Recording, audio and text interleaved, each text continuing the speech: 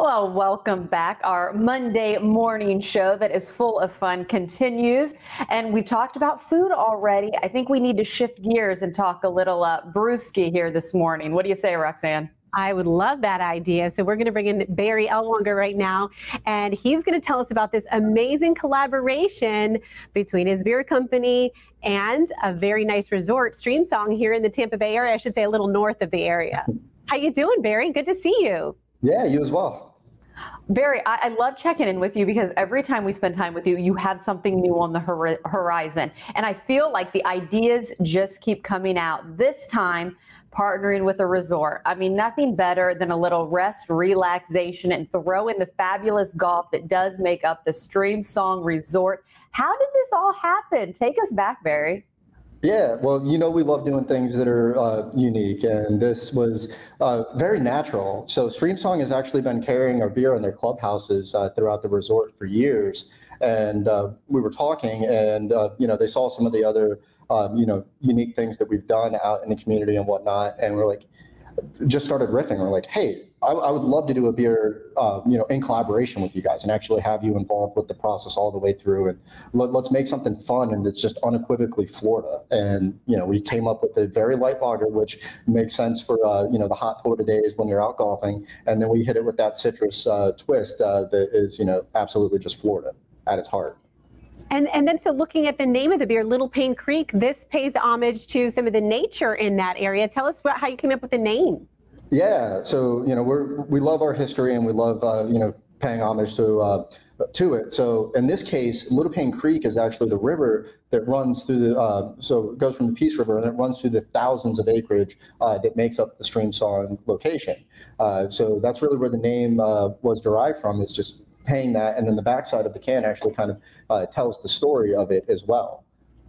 You know, Barry, I'm curious, when it comes to these collaborations, and we've been able to talk about things that have been similar with you in the past, obviously we know what's in it for Streamsong. They're able to, you know, be able to share your fabulous beers with their patrons. But what about you guys? Why is it important for you to be able to be out in the community and in different ways, not just at places that beer lovers frequent?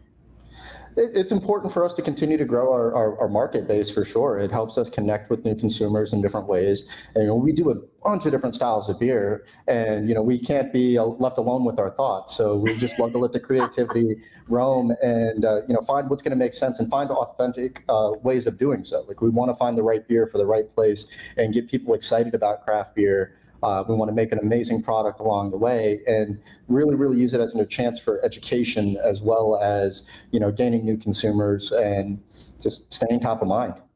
Okay, Barry, I'm already picturing having one of those amazing beers on the course at Streamsong, so we know we can get it there. Where can we get this beer elsewhere? So it's exclusive at our 2 tasting rooms in Bradenton and downtown Orlando and at Streamsong. So that's the only places you'll find it.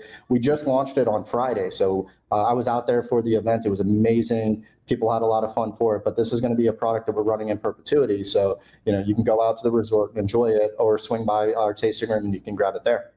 Hey, what are people saying? What are the reviews so far on Little Pain Creek? I mean, you described it awesome, and I'm like, yes, definitely want to try it. What's the feedback, though, that you're able to get in the tap rooms? Oh, people are loving it. So, you know, it's very light, which is when you're having a couple of beers when you're out playing around, you know, necessary. And it's just crisp and delicious, and you get that citrus twist on it, and it just, it sings out there. It's made for a golf course. How hard is that in terms of manufacturing that particular type of beer? What kind of went into it behind the scenes? So we collaborated with them all the way through the process. So they were involved, you know, from the marketing aspect of it, from the beer, the selection of it, how we were getting to it, exactly where we wanted it to land, alcohol-wise, flavor-wise, truly collaboration all the way through. And yeah, as far as the beer goes, we just wanted to make sure that it was, you know, super light, super crushable, if you will, and something that you can have a couple of in session. So we went lower alcohol on it as well by design. We wanted to be something that you can enjoy throughout the day and really just have an amazing time.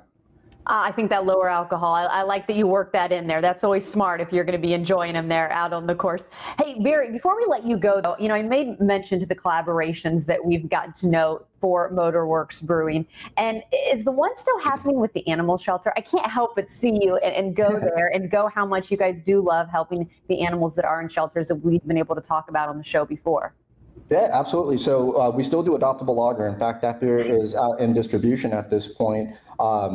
And it's in a bunch of accounts. We're also still doing the ongoing project with the Dali Museum. So Salvador's Wit is still something that we're brewing a couple of times a year. They still have it at the museum available for purchase. We're still doing projects with Burn. So we get new barrels from, Burn Steakhouse. There's a couple of other ones that are ongoing too, but, we love our community involvement. We love doing things that, really establish our relationship, and we just love making fun beer.